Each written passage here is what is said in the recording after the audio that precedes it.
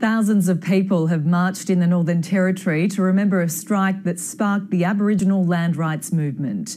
50 years ago, Gurindji tribal elder Vincent Lingiari led 200 stockmen and their families off the Wave Hill cattle station in protest at their atrocious working conditions. Avani Dias reports from Kalkarinji, 800 kilometres from Darwin. 50 years on, the steps of the Wave Hill walk-off are immortalised.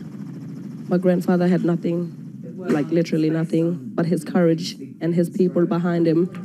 What a story of survival.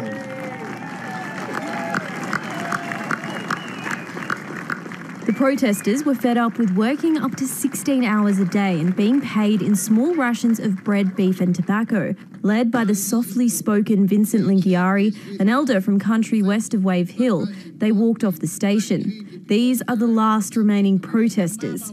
Some were the children of workers.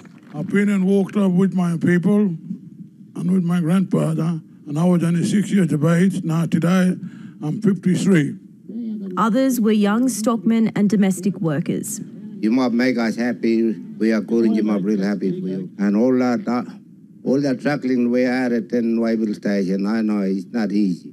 While some remembered the past, the next generation is looking to the future to preserve the legacy of their ancestors. It's over to us to take on and the next generation. Hello.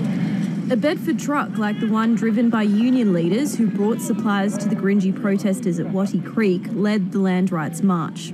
This, to me, in all honesty, was a marvellous adventure. What better thing could you do as a 15-year-old boy?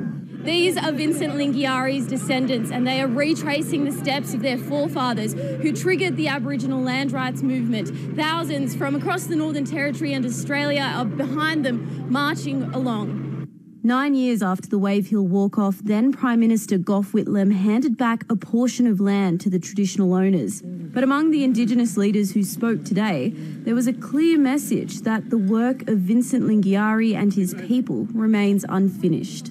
We, the Aboriginal people, are still fighting for our equal rights, and that's a national disgrace. But like Vincent Lingiari, we won't give up that fight, however long it takes. Half a century since the walk, there are still many steps to take. Avani Dias, ABC News, Kalkarinji.